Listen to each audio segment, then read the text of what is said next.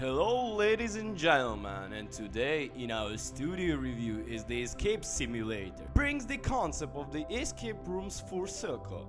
What originally started out as an abstraction of a video game mechanic has returned to its original from that delightfully fun to experience with a group of friends. The pandemic might have thwarted our ability to take part in IRL escape rooms for now, but the Escape Simulator offers an ideal alternative. From the team of the Pine Studio, Escape Simulator does exactly what it says on the tin. It presents you with 16 themed escape rooms and it starts to figure out the puzzles in each of them. They are really tight spaces, making each level an intricate puzzle box that begs to be solved. Each of the 16 rooms are themed around one of three themes. There are Ancient Egypt collection, a selection of spaceship themed ones, and the rest are styled like classic manner. Each of the different themes offer a unique twist to the puzzles, keeping things fresh as you play through each room. It's a tricky challenge for the Pine Studios to make each room fresh, but the team has managed to achieve that. It doesn't feel any of the puzzles are recycled.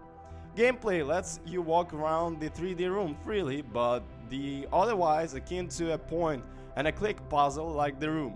You can pick up and examine items for further clues, or even drag or throw them about. This can sometimes result in the room getting cluttered and confusing. However, helping Ben is that for players to store unwanted items, it's pretty clear when you're about to discard something important. The game is wrapped in incredibly appealing art style, akin to something like the Planet Coaster or almost the plastilina aesthetics removed from embodied from the game. Particularly in the point and the click games, gameplay can often descend into the clicking randomly in hope of searching for the right pixel. In Escape Simulator, it's always abundantly clear which their items are important to progress the puzzle forward. This is achieved most via the art style, but also helpful with the icons UA. Much of the fun comes from playing the escape rooms with your pals.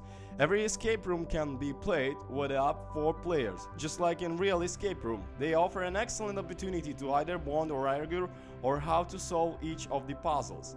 The solution to each room will often allow to multiply puzzles to be worked at once, so they never usually a time when the players are standing doing nothing. The ability to look at the same item and see each other cursors in a handy collaboration tool.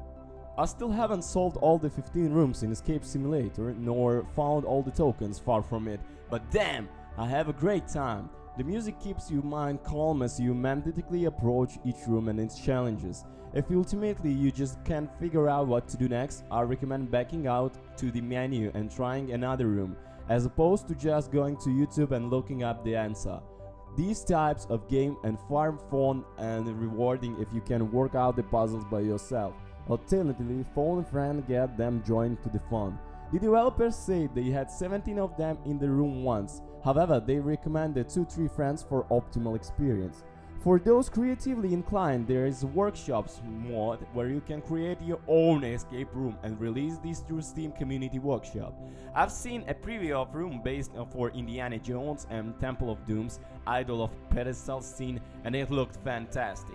It's going to be awesome to see what player come up with. I reckon there will be rooms that will be impossible to beat. Escape Room is a fantastic and challenging puzzle game that really makes you think. It's one of the most challenging puzzles game, and some of the puzzles are so bloody clever once you figure them out. Pine Studio keep increasing the quality of their games, and I recommend having a look at their previous titles such as Faraway Puzzle Escape or The Case of Time. Of course, there's always something you missed. Fortunately, the puzzles in Escape Room are extremely challenging, but in the most positive way possible. It is fair to say that I'm not terribly puzzle inclined. I often find myself stumped at even the easiest puzzles, and was unsurprisingly not much assistance to my sister.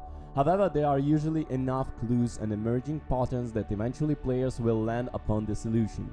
The puzzles are challenging enough that when you finally solve them, you will be filled with an unparalleled sense of glee and accomplishment. However, they are not too challenging that you'll be banging your head against the wall. Fortunately, to assist with these difficult puzzles, the developers over at Pine Studio have implemented something helpful features. For example, all players can look at and interact with the same object. Additionally, items can be stored in a player's inventory so they can access it at a later date.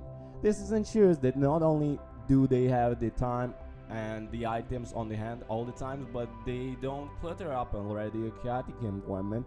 Unfortunately, there is a caveat to Escape Simulator. The major issue here is that once you completed a level, there isn't that much incentive to go back. You can try and complete it within the limited time window to open a trophy or earn a trophy, doesn't matter. However, once you figure out the puzzle, there will be an easy task to accomplish, then therefore not terribly exciting. Additionally, if you were to play alone initially, then you can't really bring a friend along to replay the levels with you. Otherwise, you have to force yourself to not help in any way. However, despite of all that, Escape Simulator not only an excellent virtual experience room, but also a phenomenal puzzle title to play with the friends, as I said before. From the offset, it offers players numerous levels to play through either alone or the friends, as well as an exhausted level creator. This is by far the best virtual escape room game available, and well, clicking him up. Thank you for watching, don't forget to comment and subscribe, peace.